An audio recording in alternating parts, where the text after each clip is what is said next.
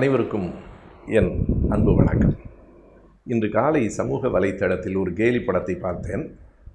முதல் மரியாதை படத்தில் சிவாஜி கணேசனும் ராதாவும் பேசிக் கொண்டிருப்பது போல அந்த காட்சியும் வசனமும் அமைந்திருந்தது.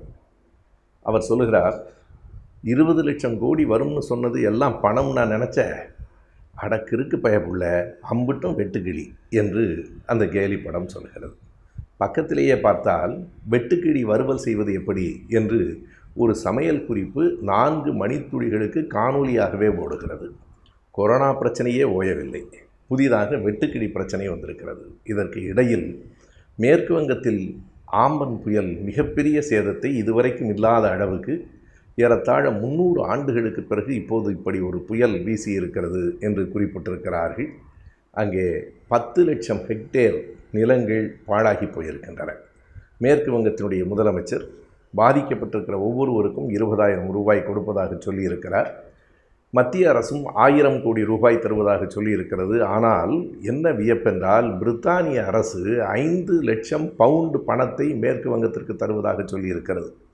நம்முடைய இந்திய அரசோ, ஏழை அரசு, வெறும் 1000 கோடி ரூபாய் தருவதாக சொல்லியிருக்கிறது. எப்படியோ அந்த மேற்கு வங்கத்து மக்களை எப்படி காப்பாற்றுவது என்கிற பெரும் கவலை நம்மை சூழ்ந்திருக்கிறது. இது உலகம் முழுவதும் மனிதர்களை பற்றிய கவலை.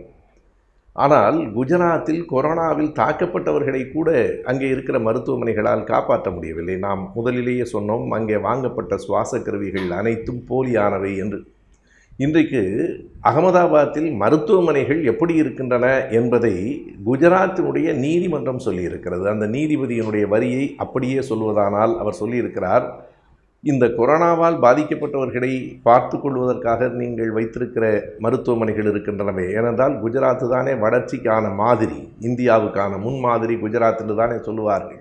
அந்த மருத்துவமனை எப்படி இருக்கிறது என்றால், குஜராத்தில் இருக்கிற நீதிபதி சொல்லியிருக்கிறார், it is as good as dungeon, maybe even verse.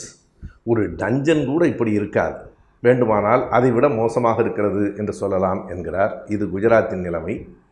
உத்தரப்பிரதேசத்திலே பார்த்தால் மறுபடியும் இந்த கைது நடவடிக்கைகள் தொடர்கின்றன. எதற்காக? சிஏஏ எதிர்ப்பு போராட்டத்தில் கலந்து கொண்டவர்களை கைது செய்கிறார்கள். நேற்றைக்கு தில்லியில் பாட்டியாலா நீதிமன்றத்தில் ஆசிஃப் இக்பால் என்கிற 24 வயது மாணவர், அதே இஸ்லாமியா பல்கலைக்கழகத்தை சார்ந்த மாணவர் கொண்டு வந்து நிறுத்தப்படுகிறார். அவர் மீது அன்லாஃபுல் ஆக்டிவிட்டீஸ் ப்ரிவென்ஷன் ஆக்ட் என்கிற ஒரு சட்டத்திற்கு புறம்பான நடவடிக்கைகள் தடுப்பு சட்டத்தின் கீழ் ஓராண்டுக்கு பிணையில் கூட வர முடியாது. அதிலே அவரை உள்ளே தள்ள வேண்டும் என்று நீதிமன்றத்திற்கு காவல்துறை சொல்லுகிற போது நீதிபதி நீதிமன்றத்திலேயே சொல்லுகிறார், உங்கள் விசாரணை புத்தகத்தை பார்த்தேன், முழுக்க அது ஒரு பக்க சார்புடையதாக இருக்கிறது. நியாயமாக நடுநிலையோடு நீங்கள் விசாரணை செய்ததாக தெரியவில்லை. இன்னும் 15 நாள்களுக்குள் இதற்கு நீங்கள் பதில் சொல்ல வேண்டும் என்று சொல்லிவிட்டு ஜூன் 26 வரையில் அவர்களை மறுபடியும் அந்த இளைஞனை சிறைக்கு அனுப்பி வைக்கிறார். இது எல்லாம் நாட்டினுடைய நடப்பு. எனவே ஒரு பக்கம் புயல், ஒரு பக்கம் வெட்டுக்கிளி. இந்த வெட்டுக்கிளி சிக்கலை பற்றியும் நாம் எண்ணி பார்க்க வேண்டும். அது எத்தனை பெரிய சிக்கலாக மாறிக்கொண்டிருக்கிறது. விமானங்களே தரையிறக்க முடியாது என்று சொல்லுகிற அளவுக்கு அந்த விமானத்தின் முன்பக்க கண்ணாடியிலே அந்த வெட்டுக்கிளிகள் ஒட்டி கொள்ளுமானால் அதற்கு பிறகு விமானம் தரையிறங்க முடியாது என்கிறார்கள். இப்போதுதான் விமானங்கள் ஓடத் தொடங்கி இருக்கின்றன. வெட்டுக்கிளிகள் நிறுத்திவிடும் போல் இருக்கிறது. எதனால் வெட்டுக்கிளிகளை பார்த்து இவ்வளவு அச்சப்பட நேர்ந்திருக்கிறது என்றால், வெட்டுக்கிளிகளை பார்த்தல்ல, வெட்டுக்கிளிகளின் எண்ணிக்கையை பார்த்து. அந்த வெட்டுக்கிளிகள், ஒரு பெண் வெட்டுக்கிளி ஒரே நேரத்தில் 80 முட்டைகளை இடுமாம். அவற்றினுடைய இனப்பெருக்கம் வந்து சேர்ந்திருக்கிற, உண்மையாகவே படையெடுப்பு என்றால் அதுதான். நாம் தொலைக்காட்சிகளிலே பார்க்கிறோமே, வெட்டுக்கிளிகளின் எண்ணிக்கை தான் நம்மை அச்சுறுத்துகிறது. எப்போதும் நாம் எதனை கணக்கில் கொள்ள வேண்டுமென்றால், எந்த ஒன்றும் எண்ணிக்கையை பொறுத்தும் எதிரிகளை அச்சமூட்டுகிறது. நம்பர் ஆல்சோ கவுண்ட்ஸ் என்று ஆங்கிலத்திலே சொல்லுவார்கள். நீங்கள் 10 பேராக வந்து சொன்னால் அது வெறும் டிமாண்ட் என்றும், 10,000 பேர் வந்தால் அது கமாண்ட் என்றும் சொல்லுவது உண்டு. எனவே எண்ணிக்கையையும் கணக்கில் கொள்ள வேண்டும். வெட்டுக்கிளிகள் பெரும் எண்ணிக்கையில் வருகிற போது மனிதர்கள் அச்சப்படுகிறார்கள். மனிதர்கள் பெரும் எண்ணிக்கையில் தங்களின் நியாயமான கோரிக்கைகளுக்கு குரல் கொடுக்க வேண்டாமா? ஆம், ஒரு செய்தியை பற்றித்தான் அழுத்தமாக இன்றைக்கு நான் பேச இருக்கிறேன். அகில இந்திய அளவில் இடஒதுக்கீடு என்பது கொஞ்சம் கொஞ்சமாக இல்லாமல் போகிற நிலைமை வந்து கொண்டிருக்கிறது. பிற்படுத்தப்பட்ட மக்கள் அனைவரும் ஒருங்கிணைந்து எழுந்து இந்த சமூக அநீதியை எதிர்க்க வேண்டாமா? பெரும் எண்ணிக்கையில் மக்கள் எழுந்தால் அரசாங்கம் திரும்பி பார்க்கும். இது யாருக்கோ நேர்ந்திருக்கிறது, நமக்கு இல்லை என்று ஒவ்வொருவரும் கருதினால் அடுத்தடுத்த ஆண்டுகளில் இனிமேல் பிற்படுத்தப்பட்ட வகுப்பில், மிகவும் பிற்படுத்தப்பட்ட வகுப்பில் பிறந்தவர்கள் யாரும் மருத்துவக் கல்லூரி பக்கமே போக முடியாது. ஏற்கனவே நீட்டு தேர்வு என்று ஒன்றை கொண்டு வந்து நம் பிள்ளைகள் படிப்பை காலி செய்து விட்டார்கள். இப்போது மருத்துவ மேற்பட்ட படிப்பில் என்ன நடந்திருக்கிறது, இந்த புள்ளி விவரத்தை யார் வெளியிட்டிருக்கிறார்கள்? சுகாதாரம் மற்றும் குடும்ப நலத்துறை மத்திய அமைச்சகம் வெளியிட்டிருக்கிற, அதனுடைய கட்டுப்பாட்டில் இருக்கிற மெடிக்கல் கவுன்சில் சென்டர் வெளியிட்டிருக்கிற புள்ளி விவரம். இதனை அப்படியே தொகுத்து ஒவ்வொரு மாநில வாரியாக தொகுத்து இதனை அனைத்திந்திய பிற்படுத்தப்பட்டோர் நல ஆணையத்திற்கு அனுப்பி இன்றைக்கு அந்த நல ஆணையம் அரசிடத்தில் விளக்கம் கேட்டிருக்கிறது. அந்த பிற்படுத்தப்பட்டோர் நல ஆணையத்தை செயல்பட வைத்திருக்கிறவர்கள் யார் என்று பார்த்தால், தமிழ்நாட்டில் இருக்கிற பிற்படுத்தப்பட்டோருக்கான வாரியத்தினுடைய பொதுச் செயலாளராக இருக்கிற நண்பர் கருணாநிதியினுடைய பணி சாதாரணமானதில்லை. ஒவ்வொரு நாடும் பிற்படுத்தப்பட்டோரின் நலனுக்காக உழைப்பதே தன் வாழ்நாள் லட்சியம் என்று பணியாற்றி கொண்டிருக்கிறவர். அவருக்கு நாம் உண்மையிலேயே கடமைப்பட்டிருக்கிறோம். ஒவ்வொரு மாநில வாரியாக யார் யாருக்கு எவ்வளவு இடம் கிடைத்திருக்கிறது என்கிற செய்திகளை எல்லாம் அவர் தொகுத்து வெளியிட்டிருக்கிறார். சில புள்ளி விவரங்களை நாம் இப்போது பார்க்கலாம். அப்போதுதான் அந்த உண்மை நிலவரம் நமக்கு தெரியும். ஏறத்தாழ மத்திய தொகுப்புக்கு ஒவ்வொரு மாநிலத்திலிருந்தும் போயிருக்கிற இடங்கள் எத்தனை, அந்த மேல்பட்ட படிப்பு, மருத்துவத்தில் மேல்பட்ட படிப்பு, பல் மருத்துவத்தில் மேல்பட்ட படிப்புக்காக ஒவ்வொரு மாநிலமும் தங்கள் இடத்தில் இருக்கிற மொத்த இடத்தில் 50% இடங்களை மத்திய அரசுக்கு கொடுத்து விட வேண்டும். அப்படி 941 இடங்களை தமிழ்நாடு மத்திய அரசுக்கு கொடுத்திருக்கிறது. அந்த 941 இடங்களில் எத்தனை இடங்கள் பிற்படுத்தப்பட்டவர்களுக்கு கிடைத்திருக்கின்றன? தமிழ்நாட்டிலேயே அந்த இடங்கள் இருக்குமானால் 50% இடங்கள் பிற்படுத்தப்பட்டவர்களுக்கு போகும். ஏறத்தாழ 470 இடங்கள் அவர்களுக்கு போகும். அப்படி இல்லாமல் 27% என்கிற மண்டல் கமிஷன் பரிந்துரையின்படி 27% கொடுப்பது என்றால் கூட 941 இடங்களில் 254 இடங்கள் பிற்படுத்தப்பட்டவர்களுக்கு போகும். ஆனால் இப்போது ஒரு இடம் கூட போகவில்லையே. 941 இடங்களில் தாழ்த்தப்பட்டோர், பட்டியலினத்தவர்களுக்கு தவிர மற்றவர்கள் அத்தனையும் ஓப்பன் கோட்டா என்று சொல்லுகிற பொது போட்டியிலே தான் போயிருக்கிறது, பிற்படுத்தப்பட்டவர்களுக்கு போகவே இல்லை. இது தமிழ்நாட்டிலே மட்டும்தானா என்றால் இல்லை. அகில இந்திய அளவிலேயே 7981 இடங்கள் ஒவ்வொரு மாநிலத்திலிருந்தும் மத்திய அரசுக்கு கொடுக்கப்பட்டிருக்கின்றன. ஏறத்தாழ 8000 என்று வைத்துக் கொள்ளலாம். இந்த 8000 இடங்களில் 1074 இடங்கள் மகாராஷ்டிராவிலிருந்தும் அதற்கு அடுத்து தமிழ்நாட்டிலிருந்து 941, ஏறத்தாழ 2000 இடங்கள். 8000ல் 2000 என்றால் இத்தனை மாநிலங்கள் இருக்கிற, ஏறத்தாழ 30 மாநிலங்கள் இருக்கிற இந்தியாவில் 2 மாநிலங்கள் 4ல் 1 பங்கு இடத்தை கொடுத்திருக்கின்றன. அப்படியானால் யாருக்கு நட்டம்? பீகாரில், உத்தரப்பிரதேசத்திலே எல்லாம் மிக மிக குறைவான எண்ணிக்கையிலே தான் மத்திய தொகுப்புக்கு இடங்கள் போகின்றன. ஆனால் மராத்தியமும் தமிழ்நாடும் தான் கல்வியிலே முன்னணியிலே நிற்கிறது. சொன்னால் சிலர் கோபித்துக் கொள்ளுவார்கள். அண்ணல் அம்பேத்கரும் தந்தை பெரியாரும் பிறந்த மண்ணில் தான் கல்வி செழித்திருக்கிறது என்பதற்காக நான் சொல்லுகிறேன். 4ல் 1 பங்கு இடம் இந்த 2 மாநிலங்களிலிருந்தும் போயிருக்கிறது. ஆனால் எவ்வளவு இடம் பிற்படுத்தப்பட்டவர்களுக்கு கிடைத்திருக்கிறது? மொத்தம் இருக்கிற 7981 இடங்களில் பிற்படுத்தப்பட்டவர்களுக்கு ஒரு இடம் கூட போகவில்லை. 6226 இடங்கள் அனைத்தும் பொது போட்டிக்குத்தான் போயிருக்கிறது. பொது போட்டியில் யார் வருவார்கள்? ஒரு இடம் கூட பிற்படுத்தப்பட்டவருக்கு என்று அந்த இடஒதுக்கீடு இல்லையா? 1755 இடங்கள் அண்ணல் அம்பேத்கர் அவர்கள் முயற்சியால் பட்டியலின மக்களுக்கு போய் சேர்ந்திருக்கிறது.